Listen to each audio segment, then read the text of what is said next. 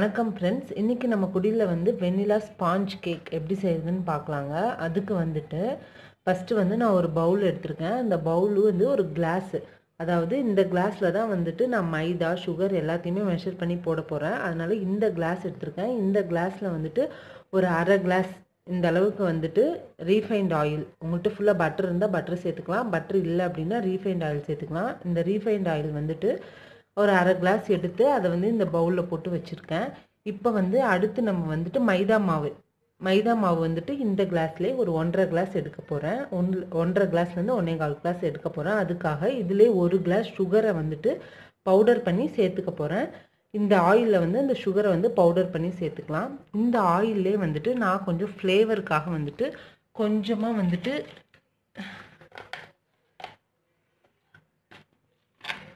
Key சேர்க்க போகிறேன். நீங்கள் வந்து ஃபுல்லாக பட்டர் இருந்தால் பட்டர் செய்யலாம், பட்டர் இல்லைன்னா வந்துட்டு ரீஃபைண்ட் ஆயில் கொஞ்சமாக கீ, இந்த அளவுக்கு கீ சேர்த்திங்கன்னா போதும், ஒரு ஃப்ளேவர் நல்லாயிருக்கும். அதுக்காக இப்போ கீ சேர்த்தாச்சு. இப்போ வந்து நம்ம வந்து சுகரை வந்து பவுடர் பண்ணி அதை இதுக்குள்ளே சேர்த்து நல்லா மிக்ஸ் பண்ணலாம். மிக்ஸ் பண்ணும்போது பார்க்கலாம். இப்போ பாருங்கள், நான் நல்லா சுகரை வந்து நல்லா பவுடர் பண்ணிட்டேன். இப்போ இந்த பவுடரை வந்துட்டு நம்ம எடுத்து வச்சுருக்கோம் இல்லைங்களா ஆயில், இந்த ஆயிலில் வந்து சேர்த்து நல்லா பீட் பண்ணிவிட்டு பார்க்கலாம்.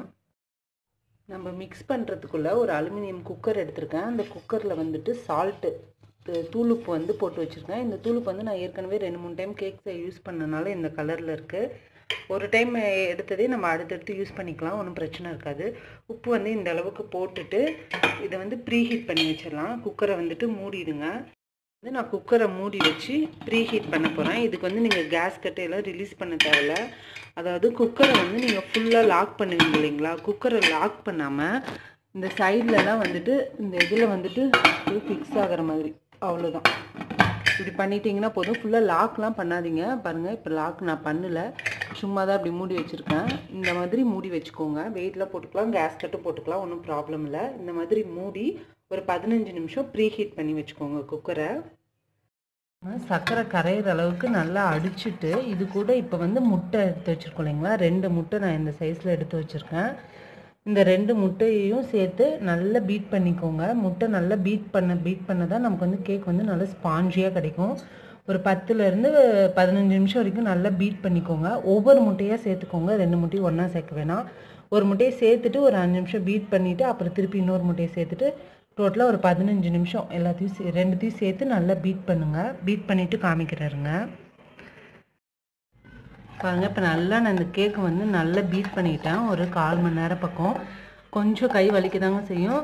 கொஞ்சம் ரிஸ்க் எடுத்து பீட் பண்ணிட்டிங்கன்னா கேக் நல்லா பஃப்னு வரும். அதுக்காக தான் கொஞ்சம் ஸ்ட்ரெயின் பண்ணி பீட் பண்ணணும். ரெஸ்ட் எடுத்துகிட்டு கொஞ்சம் 2 செகண்ட் ரெஸ்ட் எடுத்துகிட்டு கூட நல்லா பீட் பண்ணுங்கள். இல்லைனா வீட்டில் யாராவது இருந்தாங்கன்னா அவங்கள ஹெல்ப்புக்கு கூப்பிட்டுக்கோங்க. இப்போ இதில் வந்து நம்ம சுகரு எல்லாம் அளந்து போட்டோம் இல்லைங்களா, அந்த டம்ளர்லேயே 1.5 டம்ளர் மைதா மாவு நான் இது கூட சேர்த்துக்க போகிறேன். அப்புறம் பேக்கிங் பவுடர் 2 ஸ்பூன் மைதா மாவை ஆட் பண்ணிவிட்டு இந்த ஸ்பூனில் ஒரு 2 ஸ்பூன் பேக்கிங் பவுடர் சேர்த்துக்க போகிறேன்.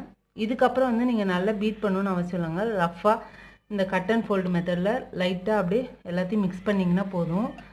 ஜென்டிலாக மிக்ஸ் பண்ணால் போதும், ஃபோர்ஸ் கொடுக்க தேவையில்ல. மிக்ஸ் பண்ணிவிட்டு காமிக்கிறாருங்க. இப்போ பாருங்கள், நம்ம மாவு வந்து நல்லா மிக்ஸ் பண்ணியாச்சு. கன்சிஸ்டன்சி வந்து இந்த மாதிரி, அதாவது இப்போ நீங்கள் எடுத்து இந்த மாதிரி ஊற்றுனீங்க அப்படின்னா அப்படியே ரிப்பன் மாதிரி விழுகணும், பார்த்துக்கோங்க.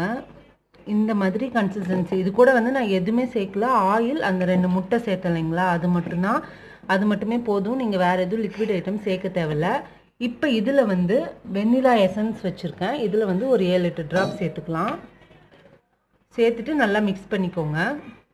இப்போது வெண்ணிலா எசன்ஸ் சேர்த்துட்டேன். இதை மிக்ஸ் பண்ணிக்கோங்க. எசன்ஸ் இல்லைன்னா ஸ்கிப் பண்ணிக்கோங்க, ஒன்றும் பிரச்சனை இல்லை.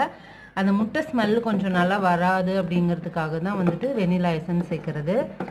வெண்ணிலா எசன்ஸ் இப்போ சேர்த்து நல்லா மிக்ஸ் பண்ணிக்கலாம். அதுக்குள்ளே வந்துட்டு நம்ம எந்த இதில் கேக் செய்ய போகிறோமோ அந்த பவுல் ரெடியாக எடுத்து வச்சுருக்கேன். இது வந்து நான் அடிக்கடி இது வந்து கொஞ்சம் பழைய பாத்திரம் தான், எவர் சில்வர் பாத்திரம். இதுவே வந்துட்டு நம்ம மோல்டாக இப்போ யூஸ் பண்ணிக்கலாம். ஏன்னா கேக் மோல்டு நம்மள்ட்ட இல்லாதப்ப இந்த மாதிரி டிஃபன் பாக்ஸு ஏதாவது ஒன்றத்தை வந்து நம்ம யூஸ் பண்ணிக்கலாம். இதில் வந்து எண்ணெய் தடவி நல்லா க்ரீஸ் பண்ணிவிட்டு மைதா மாவில் டஸ்ட் பண்ணிவிட்டு ரெடியாக வச்சுக்கணும்.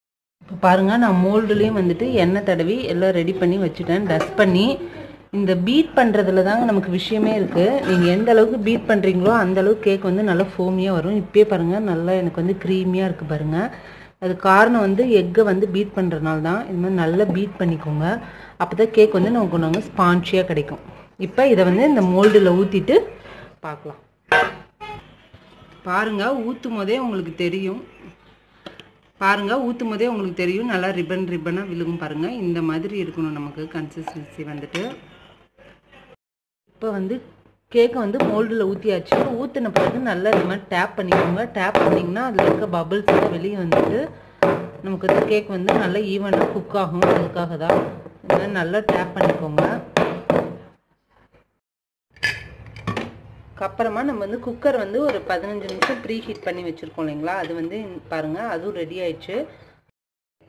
இப்போ இதில் வந்து இந்த மாதிரி ஒரு ஸ்டாண்ட் இருந்தால் அந்த ஸ்டாண்ட் வச்சுக்கோங்க. இல்லை அப்படின்னா ஒரு தட்டு இருந்துச்சுன்னா அதை கவுத்து போட்டு இதை வச்சுருங்க. இது மேலே தான் இப்போ வந்து நம்ம இந்த கேக் மிக்சரை வைக்க போகிறோம். இது வந்து எங்கள் வீட்டில் யூஸ் பண்ணாத ஒரு பழைய அலுமினியம் குக்கர் தாங்க. இது வந்து கேக் செய்கிறதுக்காகவே நான் வச்சுருக்கேன். அதனால் ஹேண்டில்லாம் கூட கரெக்டாக இருக்காது. இந்த மாதிரி ஏதோ பழைய குக்கர் இருந்துச்சுன்னா கூட நீங்கள் யூஸ் பண்ணிக்கலாம், ஒன்றும் பிரச்சனை இல்லை. இப்போ நம்ம கேக் மிக்சர் இருக்கு இல்லைங்களா, அதை வந்து இதில் வைக்கலாம். இப்போ வந்து இதில் வந்து நம்ம கேக் மிக்சரை வச்சாச்சு. மூடிடலாங்க. இந்த கேஸ் கட்டு இதெல்லாம் வந்துட்டு நீங்கள் வச்சுக்கலாம், ஒன்றும் பிரச்சனை இல்லை. சும்மா சாதாரணமாகவே மூடிக்கோங்க. அதாவது பாருங்கள், இந்த லாக் இருக்கு இல்லைங்களா, இந்த லாக் வந்து இது மேலே இப்படி சும்மா அப்படியே க்ளோஸ் ஆகிருக்க மாதிரி, அவ்வளோதான். அப்படி எடுத்திங்கன்னா வந்துடணும். லாக் பண்ணாமல் இந்த மாதிரி இந்த சைட்ஸ் எல்லாம் இதில் க்ளோஸ் ஆகிற மாதிரி வச்சுக்கோங்க. ஏன்னா காற்று வெளியே போகக்கூடாது. அதுக்காக வந்துட்டு ஃபுல்லாகவும் லாக் பண்ணக்கூடாது. அதனால் இந்த அளவுக்கு நீங்கள் அப்படி க்ளோஸ் பண்ணி வச்சுக்கோங்க. பாருங்கள், நான் லாக் பண்ணலை. இது பழைய குக்கர்னால ஹேண்டில் இல்லை. இது இப்படி போனால் தான் நமக்கு லாக் ஆகும். நான் லாக் பண்ணாமல் வந்துட்டு சும்மா அப்படியே இப்படி மூடி வச்சுருக்கேன், அவ்வளோதான். இந்த மாதிரி வச்சுட்டு ஒரு 15 நிமிஷம் மீடியம் ஃப்ளேமில் வைங்க. ரெடி ஆனோடனே பார்க்கலாம். இப்போ பாருங்கள், ஒரு 25 நிமிஷம் ஆச்சு. நான் நடுவில் வெந்துச்சான்னு எடுத்து பார்க்கலான்னு பார்த்தேன். கேக் வந்து சூப்பராக ரெடி ஆயிருக்கு. இன்னும் ஒரு கொஞ்சம் வெந்திருக்காதுன்னு நினைக்கிறேன். அதனால இன்னும் ஒரு 10 நிமிஷம் வந்து சிம்மில் வந்து ஒட்டாமல் வந்துருச்சு அப்படின்னா நமக்கு வந்து கேக் ரெடி ஆயிடுச்சு அப்படின்னு சொல்லிட்டு அர்த்தம்.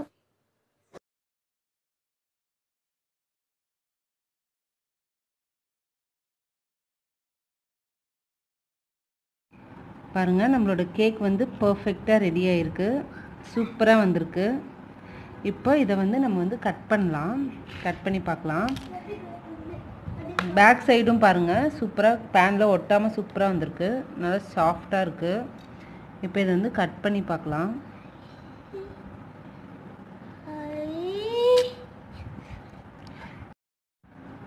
இப்போ இதை கட் பண்ணலாம்.